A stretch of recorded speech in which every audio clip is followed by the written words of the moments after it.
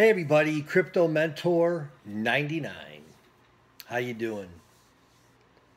Full disclosure, Mrs. Crypto Mentor 99 says I'm following way too much of the coronavirus news on YouTube and in the newspaper.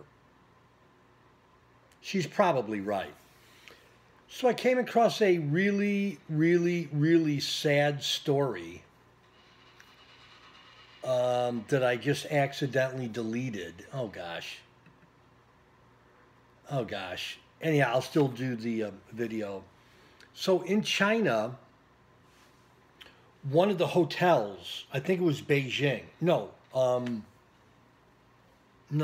maybe it was Beijing. There was I believe it was a 14-story hotel that they converted into like a makeshift. If you've got coronavirus, if you're in, any type of medical distress, come to this apartment building that they had like a makeshift, I'm going to say like a makeshift hospital. But what ended up happening, the building collapsed. True story.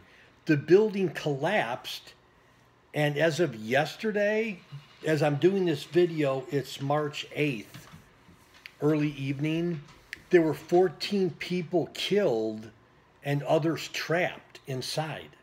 The wreckage and the carnage of this building.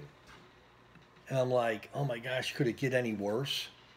Anyhow, I will try to look for the link, but I tried to pull it up here. I've had it up there for the past day. But anyhow,